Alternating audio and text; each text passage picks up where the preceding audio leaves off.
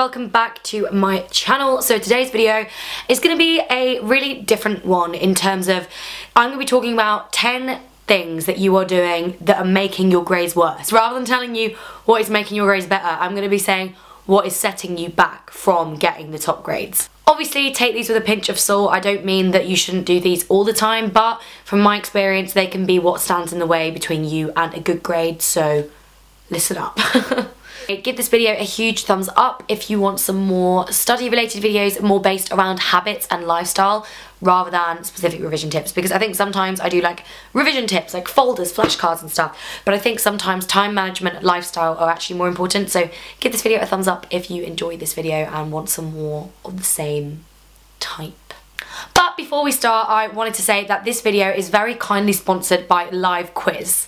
So Live Quiz is basically a quiz app where you can test your knowledge on so many different themes and actually win real life prizes. So quizzes are run every day at 7:30, and on Wednesdays and Fridays there's also a quiz at 1 o'clock. It's really easy to get involved. You just have to download the app and you can challenge your friends to a test of general knowledge, and honestly it's such a good way to unwind whilst also keeping that brain stimulated, you know.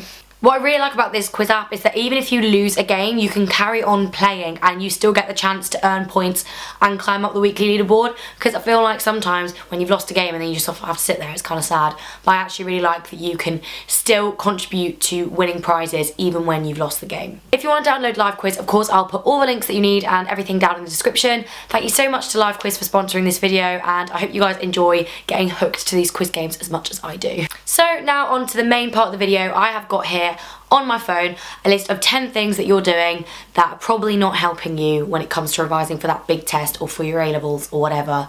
So here we go.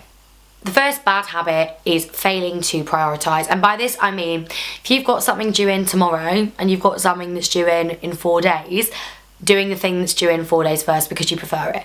I'm guilty of it, we're all guilty of it. You know, when you've got like an essay due tomorrow that on a topic that you don't particularly like, and then you have like a project due for the week after on something that you're really interested in, so you'll do the project, and then suddenly you've done the project, great, but now you have like T-minus 10 seconds to write the essay. So one of my number one tips would be to make sure that when you are writing down the work that you have due in, always write it in list of when it is due in. So always start with the thing that is due first, and no matter how rubbish it might be, like how horrible the task is, always try and do it in order of when it's due, because that way you are working to your deadlines and you're staying at a nice pace behind them, rather than a deadline coming really quick and then you do one that's like ages away and it can get a bit messy. So don't do that. Next one is kind of similar to this, but it's one that I think that actually trips a lot of people up, and it is not having like a to-do list. So for me personally, every single day, no matter what day it is, I have a running to-do list on the notes on my phone where I'm writing down everything that I need to do that day, everywhere I need to be, and just keeping that going. So by having a running to-do list, it means you can add and subtract like as you're going, and if you don't have a to-do list, how are you supposed to know what you're going to get done in a day? So for me personally, I have one, because I'll be like, I need to write this article for the newspaper, I need to edit this video, I need to do this translation, and that way I've got a very clear idea of how I need to be spending my time. If I don't have a to-do list, I'll be like, oh well, I'll just go to the bar and go shopping and stuff, and then you forget what you actually need to be doing. Whereas if you have a to-do list, it's in the front of your mind and it means that you will actually do the things that you said you're going to do. So to-do lists, people, if you don't have a to-do list or a planner, what are you doing? Like how, actually I want to know, like if you don't have a to-do list, like how do you remember what you're doing? Because I actually can't remember if I don't put it on a to-do list. The next habit is not consolidating your notes as you go along. So this is basically the idea of that when you're doing classwork, you kind of do the homework and you put it in a folder and then you leave it to when you're revising. I cannot stress enough, especially when you're at school and you're doing A-levels and GCSEs, as you're going, you need to be consolidating your notes. So you need to be making them neat, putting them in a decent format, at least organising your folders so that when you do come to revise, you don't have to spend the first few days of your revision like sorting out your notes and making them neat and making them understandable. Like make sure you are trying at least to, as you go along, help your future self by making your notes coherent, making them like easy to revise from. All of these things are things that people don't do, and then it comes to exam season and they waste all this time that they could have done beforehand making new notes and trying to tidy up notes when they should already be tidy as they are, you know what I mean? The next bad habit is trying to work solidly without any form of break. I'm not saying have a break every 10 minutes because that's probably not going to help, but depending on your time span could be anything between 25 minutes to like 3 hours. For me personally, I can work for about 2.5 hours, maybe 3, pretty solidly, as in like solidly enough, maybe a couple of cheeky looks at Facebook, but generally pretty solidly for 3 hours, and then I will take an hour-long break. But I know for some people they prefer to do 25 minutes and a 5-minute break, some people like to do 45 minutes and a 15-minute break. However it works for you. One of the habits that will actually not help you get good grades is working and working and working without a break, because A, there reaches a certain point where you're not actually paying attention, B, it's just less time effective, and C, if you're not having a break, you're actually not going to get as much revision done during your day because you'll get really tired out and then you won't want to do any more. Whereas if you have a break, you can keep that stamina going. It'd be like trying to run a marathon without drinking any water. Like, you're just not going to do that. So make sure that when you are taking breaks, you're taking them regularly enough that your revision doesn't become ineffective. The next one is having your phone near you when you study. Look, I'm not even gonna sit here and say that I don't do that. In fact, most of the time when I'm studying, my phone is next to me, unless I'm like revising. So for me, when I'm working, my phone is always next to me, just because like I'm just not in a rush to really get it done, and I don't mind it being a bit more casual and whatever. When you're revising, however, there is no bigger distraction than your phone and social media. I delete Twitter off my phone, I delete Facebook, I shut my phone off, I throw it to the other side of the room. And actually, honestly, I think it's nicer in that way, because it means that when you're revising, you're focusing on revising, and then you can look forward to like talking to your friends and stuff later, rather than you're really trying to get into a topic and you just keep getting messages pinging at you. And actually that means that you're not absorbing anything, because it takes your brain a fair few minutes to get back into that concentration zone. So if you actually add up how many minutes your brain has spent going in and out of concentration, it's not looking good, honey. It's not looking good. The next one is conflating work and social time. And what I mean by this one is making your workspace social and making your social space about work. So when you're in the library, you're sat with your friends. Like, fair enough, sit by your friends, because like, you know, you don't want to be completely alone, but you're talking, you're chatting. Like, the library becomes a place where you like meet up socially, in terms of like you're working but you're just talking. That means that you're not getting any work done, and it also means that your social time is being spent in a work environment. And the same thing can happen when you're having free time but all you're doing is talking about work, or you've got like emails up in the background or whatever. Seriously, cannot recommend enough, when you're working, work, and like put the effort into the work, don't do anything else. And when you're socialising, don't be thinking about work. When you split the two up, it means that your revision is more effective and you're getting proper downtime, which is so essential for good grades. Like, I literally cannot stress to you how much you need to be relaxing. So if you have effective relaxation and effective study, it's going to help you a lot. The next one, and I think this is my biggest one that I feel like really does not help you at all, is having Netflix on or TV on in the background when you're working. I don't really understand how anyone can say that having TV on in the background is not distracting, especially if it's a show that you like.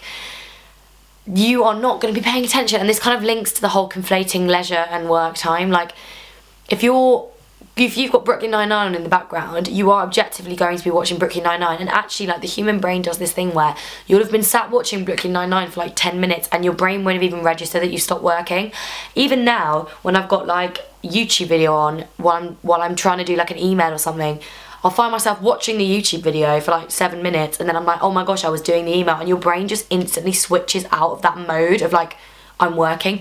Don't have a TV on, don't have YouTube on, do not watch Netflix. Save that for when you've got some free time and you can give the TV show your full attention and you can give your work your full attention. It's a win-win situation. The next one is a really lethal one, and one that people do not realise is actually so bad, and it's working in bed. So my bed is here, and I will only ever work in bed if I'm like physically poorly and I need to like do emails and stuff. For me now, my bed is where I sit and I watch Netflix or I sleep, and that is it. That is what my bed is for. Oh, I got an email. So I mean, I get so distracted. But yeah, so my bed is my bed and my desk is where I work. And obviously some people don't even like working in their room, but I'm not going to say that that's negative, because I work a lot in my room and I feel like it's fine. But what I would say is that working in bed is going to be lethal. A, because then your chill space is becoming a workplace and you're going to be very distracted, and B, because you are just going to fall asleep. Like, we all know it. If you're in bed, you're going to fall asleep. You're going to have a nap. And that's not what we want during work time. No, no. The next one is having nobody to hold you to account. And what I mean by this is a lot of people have their revision plans quite relatively private, and that means that if they do end up watching Netflix and procrastinating for hours on end, then nobody is there to hold them to account, and hence they keep doing it. For me personally, if I'm saying I'm going to work, I've said to my mates, oh, I'm going to go do some work now, so if they catch me procrastinating, or they catch me at the bar when I've got an essay due, they know that my deadline is. So when my friends say to me, you need to do some work, I'm much more likely to do it because they're like holding me to account for procrastinating. Does that make sense? Like, as in, one of the biggest things like you can do that will end up being of detriment to yourself is not telling people when your deadlines are, not telling people when your exams are, because then you've got nobody to tell you to revise. And sometimes you need external motivation. No matter how internally motivated we perceive ourselves to be, sometimes it is just not the case, you know? And the last one is a bit of a wholesome one. It's kind of cheesy, but the biggest no you can do is to work too much and burn yourself out, because actually long term that is going to really negatively impact your grades. I do it a lot. I have weeks where I work way too hard and I'm burning the candle at both ends, and I'm going out and socialising a lot, but I'm also working a lot, and I'm also trying to juggle YouTube, and I'm also trying to juggle the paper, and I'm trying to juggle everything, and I just burn out. And then that means that I have 3 or 4 days where I'm physically too exhausted to work, aka today.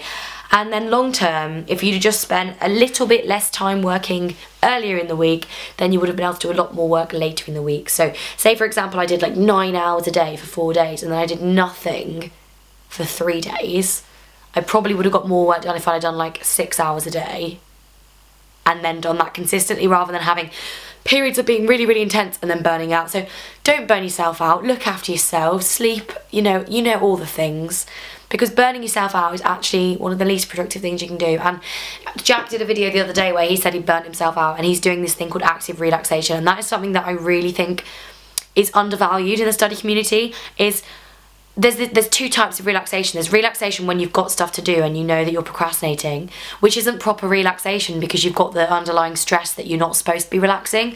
And there is taking an active decision to take a day or an afternoon off and completely freeing that of guilt. And not only is that short period because you're not procrastinating, and it's not like loads of little procrastinating periods, you also are fully relaxing, which means that you can then get back into work and work for longer. So definitely, if you take one thing from this video, is to just pace yourself, take some time off. I'm having Saturday off this week, like completely off. I've got no plans, no social plans, nothing. I'm just gonna stay right in that bed there and watch Netflix. But yeah, I hope you enjoyed this video. I hope it was useful. I'm not trying to attack anyone in any way. I do a lot of the things that I've just said that you shouldn't do. It's normal. It's more just a video to say that there are habits that you can get out of that will, obviously, like, you need to revise to get the grades, but by cutting out some of the negative habits, you'll find that it's easier to get those grades than you thought it was. And a huge thank you to Live Quiz for sponsoring this video. Of course, I'll put the link in the description, so if you want to, you can go and watch it. But I think other than that, that's me done for today. Requests, please put requests down in the comments if you have any, because I always want to know what you guys want to see more of, and I'll see you very, very soon with a new video. Have a lovely week, guys. Bye. Mwah.